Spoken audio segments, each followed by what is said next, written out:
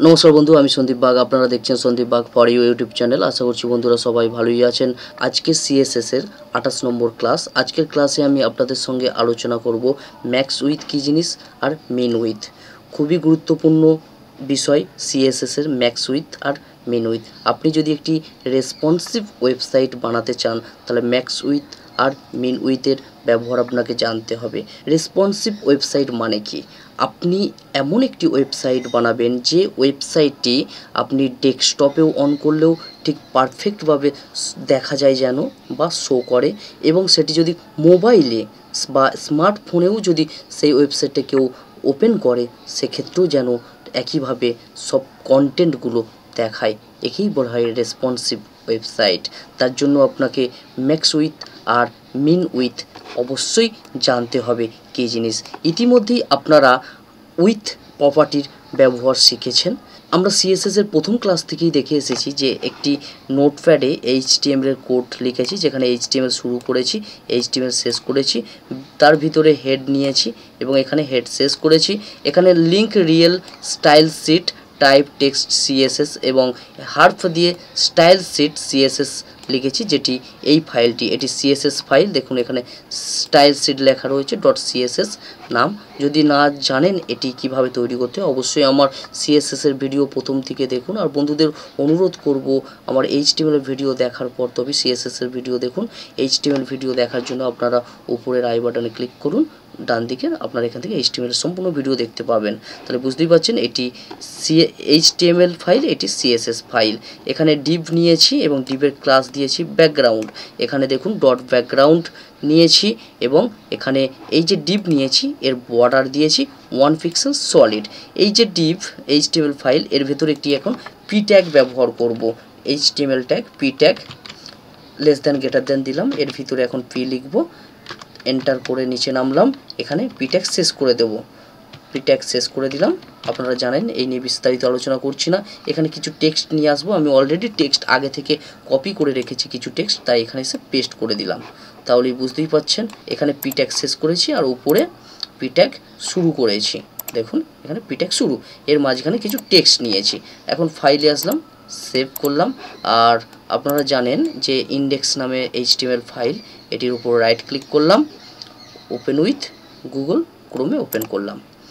দেখুন এখানে টেক্সট এসেছে এবং তার বর্ডার এসেছে, কারণ বর্ডার আমরা অলরেডি দিয়ে রেখেছিলাম বলে সিএসএস ফাইলে। দেখতেই পাচ্ছেন এখানে বর্ডার 1 পিক্সেল এবং সলিড, কালার কিছু দিইনি তাই কালার আসেনি। এখন এই যে টেক্সট এর উইথটাকে নির্দিষ্ট করতে পারি, আপনারা জানেন। যেমন এখানে সিএসএস ফাইলে আসলাম, with WIDTH with, with is to with দিয়ে দিলাম 500 পিক্সেল, 500 পিক্সেল, সেমিকোলন। ফাইলে আসলাম, সেভ করলাম, রিফ্রেশ করলাম। দেখুন দেখতেই পাচ্ছেন 500 পিক্সেল। আপনি যদি বাড়াতে চান বাড়াতেও পারেন। 500 পিক্সেলের জায়গায় আমি এখানে 700 পিক্সেল করে দিলাম, 700 পিক্সেল। বন্ধুরা মন দিয়ে ভিডিওটি দেখুন, কেটে কেটে দেখবেন না। আপনার ইউটিউবের এটি last video max with R minimum উইথের, আপনাকে আর কোনো ভিডিও সার্চ করতে হবে না, মন দিয়ে দেখুন। উইথ 700 পিক্সেল দিলাম, ফাইলে এসে সেভ করলাম, রিফ্রেশ।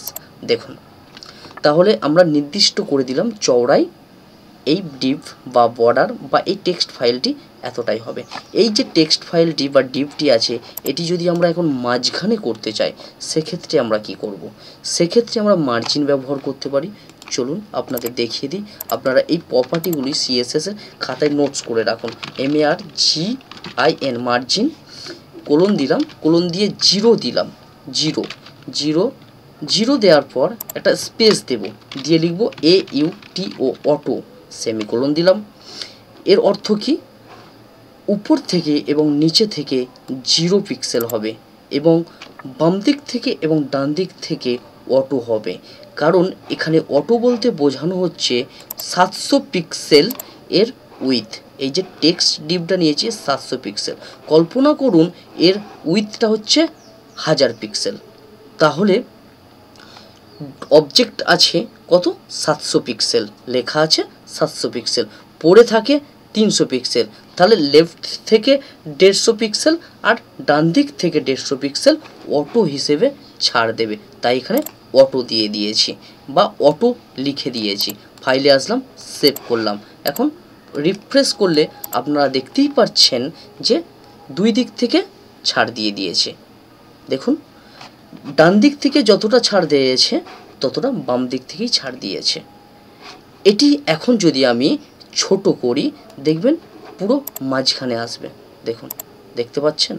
দেখুন মাঝখানে আসছে, কিন্তু এটা একটি নির্দিষ্ট জায়গায় আসার পর এটা আর শো করছে না। দেখুন, আরও যখন ছোট করব পুরো লেখা শো করছে না, কারণ এখানে উইথ আমরা 700 পিক্সেল দিয়ে রেখেছি। 700 পিক্সেলের থেকে ছোট আমরা আর করতে পারি না। দেখুন, দেখতেই পাচ্ছেন এতটুকুই 700 পিক্সেল। এর থেকে ছোট যদি আমরা করি বা এই ওয়েবসাইটটি বা এই ওয়েব পেজটি যদি কম্পিউটার থেকে মোবাইলে আমরা যদি অন করি বা মোবাইলে কেউ যদি ওপেন করে, তাহলে কিন্তু এরকম স্ক্রল বার আসবে, ছড়িয়ে ছিটিয়ে থাকবে। তাকে স্ক্রল বারের মাধ্যমে উপরে নিচু করে তবেই দেখতে হবে। এই অসুবিধা দূর করার জন্য, মোবাইলেও সঠিকভাবে দেখার জন্য আমরা ব্যবহার করব ম্যাক্স উইথ। চলুন দেখিয়ে দিই আপনাদের। এটিকে একটু বড় করে নিই, আপনাদের বুঝতে সুবিধা হবে। বড় করলাম, এটিকে এখন মিনিমাইজ করলাম। এই জায়গায় লিখব ম্যাক্স উইথ, MAX, ম্যাক্স, একটি হাইফেন দিলাম। তাহলে কি লিখলাম? উইথের আগে আমরা MAX লিখলাম, ম্যাক্সিমাম। 700 পিক্সেলই আছে, দেখে নিই একবার। ফাইলে আসলাম, সেভ করলাম। এখন ব্রাউজার ওপেনই আছে, রিফ্রেশ করলাম। রিফ্রেশ করার পর এটিকে ছোট করব। দেখুন, ছোট করছি, বড় করছি, আবারও পুনরায় ছোট করছি। দেখুন, ছোট, যত খুশি ছোট করছি। দেখুন, স্মার্টফোনের আকারে ছোট করলাম, কিন্তু লেখাটা ঠিক একই দেখা যাচ্ছে। এর অর্থ কি? ম্যাক্স উইথ মানে সর্বোচ্চ চওড়াই বা উইথ 700 পিক্সেল নির্ধারণ করেছি। মিনিমাম বা সর্বনিম্ন যত খুশি হতে পারে, যত খুশি ছোট হতে পারে। সে ছোট মোবাইল ফোনে অন করা হোক বা বড় মোবাইল ফোনে বা ট্যাবলেটই ওপেন করা হোক, কিন্তু 700 পিক্সেলের বেশি চওড়া হবে না।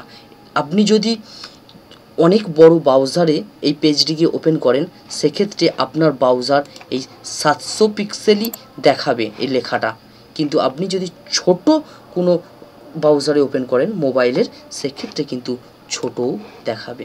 দেখুন, এটিকে যদি আমরা মজিলাতে ওপেন করি, ফায়ারফক্সে, দেখুন ফায়ারফক্সে ওপেন করলাম, দেখুন ছোট হয়েছে। দেখুন, দেখুন যতটা খুশি ছোট করতে পারছি আমরা। দেখুন, খুবই ছোট করতে পারছি, খুব ভালোভাবে পরিষ্কারভাবে দেখা যাচ্ছে। এটাই হচ্ছে ম্যাক্স উইথের কাজ।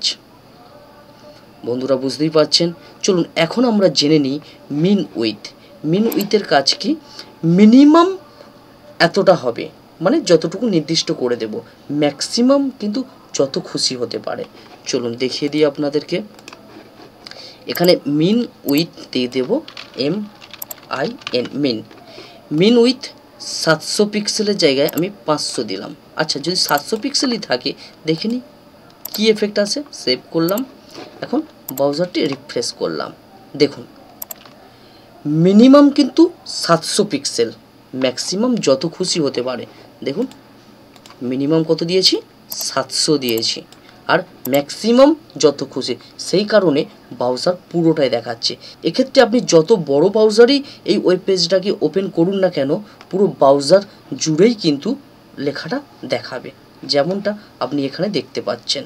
কিন্তু এই ব্রাউজারটিকে যদি আপনি কোনো ছোট ডিভাইসে ওপেন করেন, সেটা 700 পিক্সেল পর্যন্ত চওড়ায় ছোট হতে পারে। দেখুন, দেখতেই পাচ্ছেন এখানে। দেখুন, দেখুন একটি জায়গায় থেকে আর টেক্সট দেখা যাচ্ছে না। দেখুন, স্ক্রল বার এসে গিয়েছে, এখানে দেখতেই পাচ্ছেন স্ক্রল বার এসে গিয়েছে। এটা 700 পিক্সেল পর্যন্তই ছোট হবে। দেখুন, এতটুকুই 700 পিক্সেল, এই এতটুকুই 700 পিক্সেল। এর থেকে যখনই ছোট করব, তখন দেখুন এখানে নিচে স্ক্রল বার দেখা যাচ্ছে, কারণ এখানে আমরা 700 পিক্সেল নির্ধারণ করে দিয়েছি।